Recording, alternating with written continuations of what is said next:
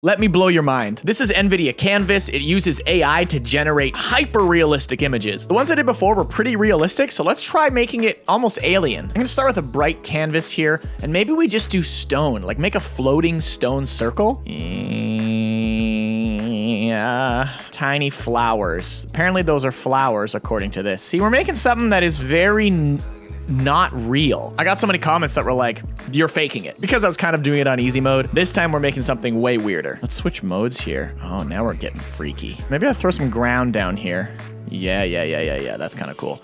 What about ground in the sky as well? Oh, that just makes like clouds. I'm really trying to make it think that there's something there. I'm trying a bunch of different materials here. I'm gonna add stone to the middle of this, maybe make it like a weird little eye.